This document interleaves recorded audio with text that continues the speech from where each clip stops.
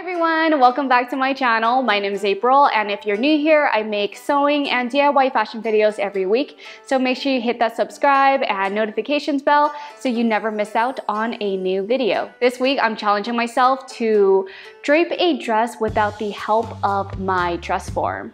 I know a lot of you don't have a dress form to use at home, so you're curious to see how I'm gonna do it. So let's get started. Alrighty, so I'm gonna treat this the same as I would draping on my dress form. That means using some muslin fabric to make your markings on and wear a tight-fitted shirt or dress. Or you can also just be naked. I decided to demonstrate draping a sweetheart bodice. So I first cut my muslin into sections that will cover the center front, side back, and center back.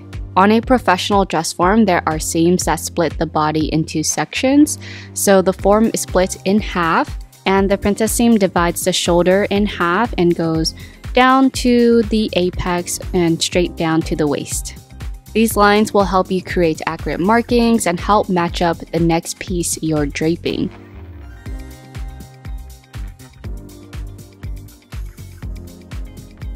Since I'm draping it on myself, I realized I would need to add these lines onto my own body so I can remember where to drape each section. The tape I'm using is just whiteboard tape. I'll link it below for anyone interested. It's definitely very challenging because I'm doing this on myself, so the lines are not straight. And I feel like if you're gonna tape these lines on an actual person over and over again, you might as well invest in an actual dress form or make yourself a duct tape one. I taped the center front, princess seam, side seam, and attempted to tape the back side as well. Then I taped the sweetheart shape.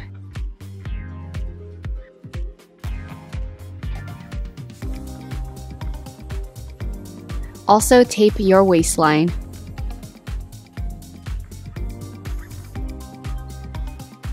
Now we can drape each muslin piece starting with the center front. I was going to pin the fabric down to the dress, but the dress would move if I pull it, making my markings inaccurate.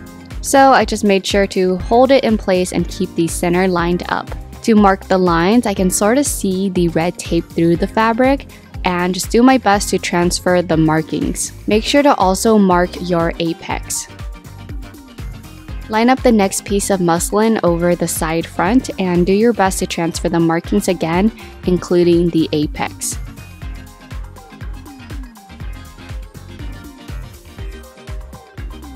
Once I got to the side back, it was impossible to mark it on myself, so to anyone trying to drape without a dress form, just keep that in mind. I will show you how I drafted the backside without using a dress form, so keep watching.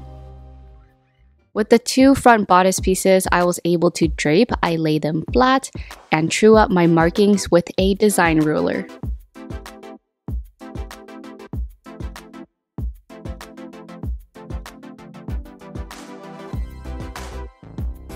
Then I went ahead and added seam allowance, cut the pieces out, and we'll be sewing the front bodice pieces together to see how it fits.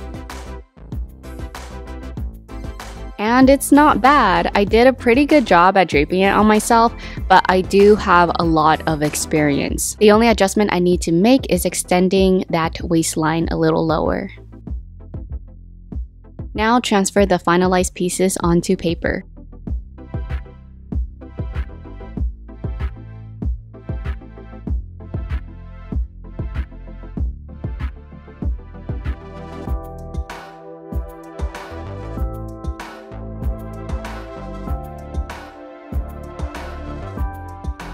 Once I have two front bodice pieces made, I decided to create my dress out of this thrifted bedsheet I found a while back. Cut out two center front bodices and 4 side front bodice pieces.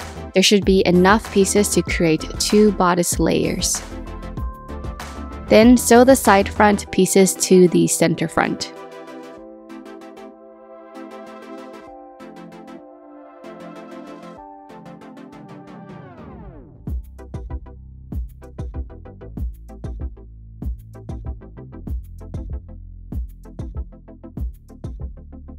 Okay, so to create the backside, I sewed a piece of muslin to the side seam and continued the markings along the top and bottom.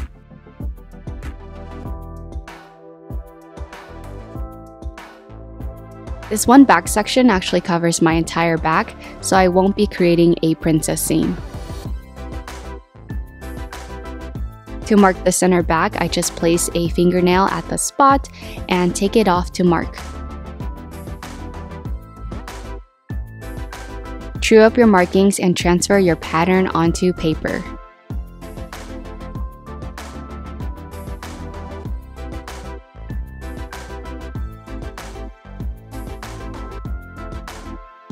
Next, cut out 4 back pieces from your fabric and attach them to the side seams.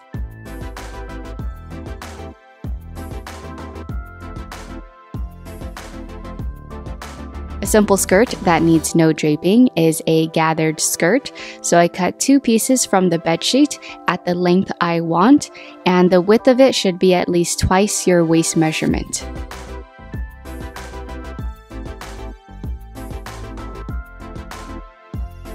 Take one of the skirt pieces and I split it in half again to create a center back seam, then attach the skirt together at the side seams.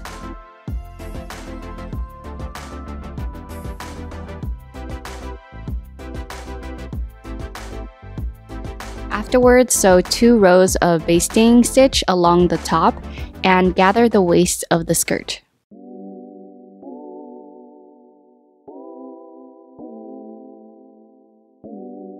To create straps for the bodice, cut a long piece of fabric that is 2 1/4 inch wide and press the raw edges inside.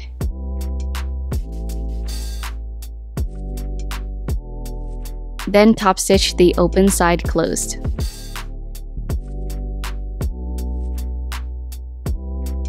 Decide where your straps will be placed and mark the bodice.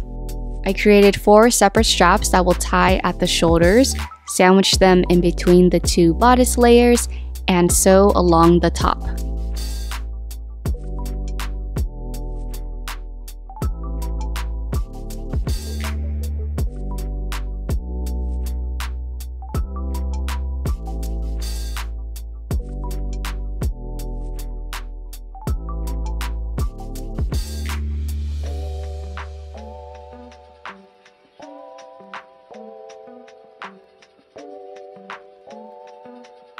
Next, evenly pin the skirt to the bodice and sew them right sides together.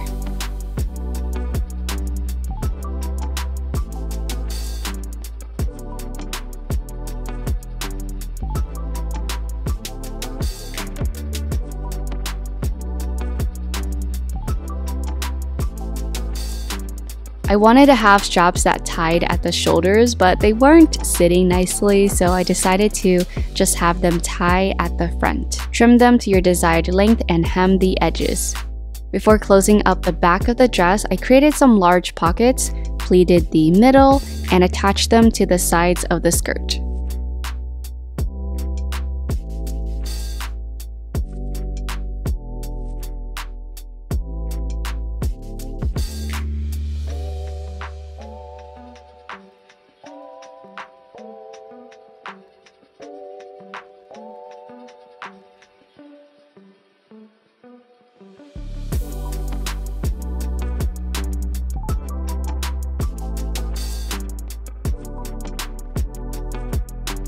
Once the pockets are on, I can now sew in the zipper. Mark the bottom of the zipper tape so the center back closed, and then you can sew in the zipper.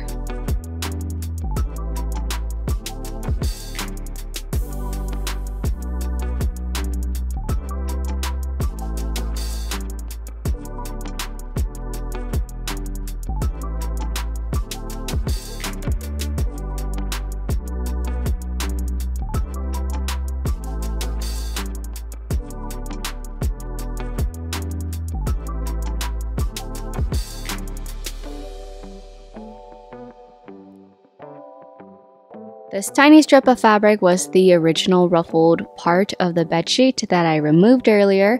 I regathered it and will be sewing it to the waist of the dress to create a little peplum.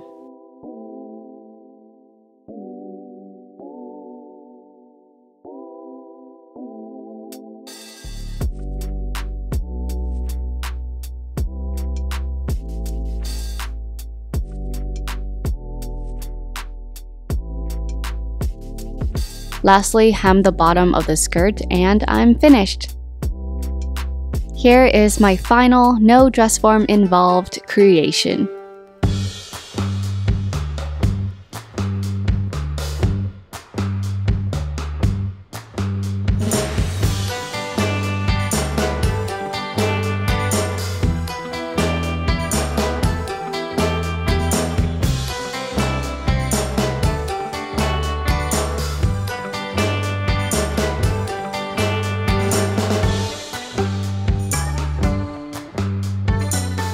Draping a bodice without a dress form is possible, but it really depends on your design.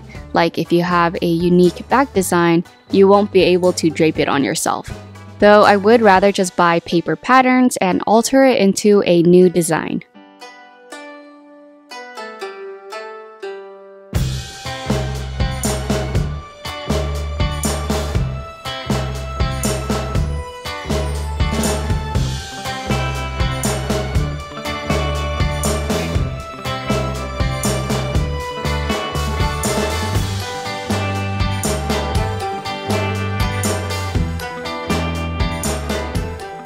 Because I still had fabric left over, I decided to make a matching face mask to go along with the dress. If you're following me on my Instagram story, you know I've been making a bunch of face masks and demonstrating how to make your own for those that want to help donate any masks to hospitals or nursing homes. I also wrote a blog post on my website sharing 4 awesome face mask tutorials that I learned from, so check the links in my description box for more information.